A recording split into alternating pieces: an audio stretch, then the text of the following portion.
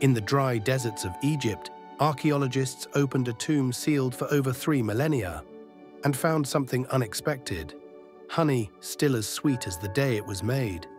Inside King Tutankhamun's tomb, jars of honey were discovered, over 3,000 years old, yet perfectly preserved, even edible.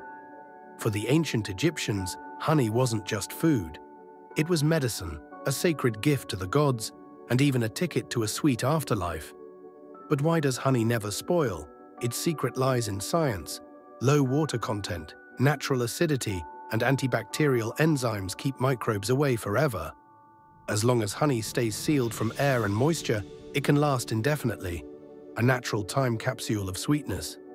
Other ancient honeys have been found too, including 5,500-year-old honey in Georgia, proof that this golden liquid is humanity's most enduring food. Honey's story is more than just chemistry.